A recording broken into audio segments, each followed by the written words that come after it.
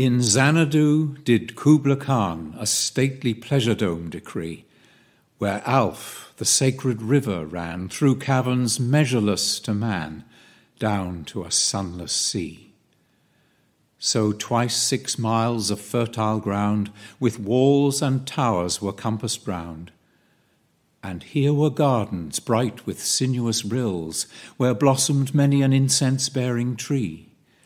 And here were forests, ancient as the hills, enfolding sunny spots of greenery.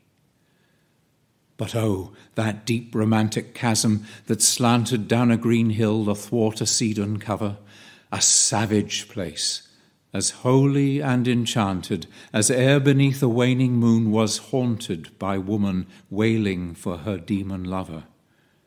From forth this chasm, with hideous turmoil seething, as if this earth in fast thick pants were breathing, a mighty fountain momently was forced, amid whose swift, half-intermitted burst, huge fragments vaulted like rebounding hail, or chaffy grain beneath the thresher's flail.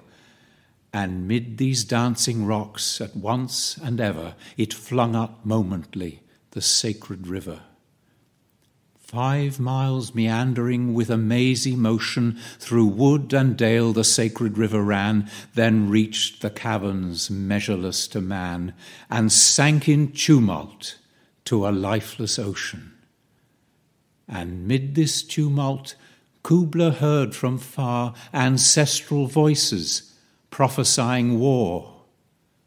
The shadow of the dome of pleasure floated midway on the wave, where was heard the mingled measure from the fountain and the cave. It was a miracle of rare device, a sunny pleasure dome with caves of ice. A damsel with a dulcimer in a vision once I saw. It was an Abyssinian maid, and on her dulcimer she played, singing of Mount Amora. Could I revive within me her symphony and song, to such a deep delight 'twould win me, that with music loud and long I would build that dome in air, that sunny dome, those caves of ice.